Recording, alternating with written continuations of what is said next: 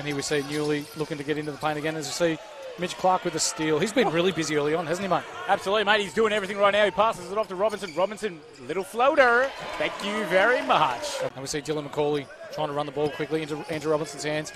Andrew Robinson, he has an uncle that played in the Super Bowl for the Oakland Raiders as he splashes a three. Rowan McKenzie's been out. So I can't wait to get him in back, aren't they? When you got 20 points a game, 6 rebounds, 5 assists. There's Robinson from deep again. Frankston done a good job getting back on defense there. Absolutely they have, but here's Robinson for three. Bang! Book it down the second that he took that. That was cash money there. Probably not as good as much better than his free throws because he went 0 for 2. But anyway, back in Robinson's hands. Oh, that's cash money the again. Hot man. Bang! Through Mitch Clark, I'd say. He gets the ball back here. High screen here. Robinson, you don't want to leave him open. Bang! 2 in a row. Frankston, they need to get out to those perimeter shooters, don't they? The Blues, are they, Michael? Yeah, they are.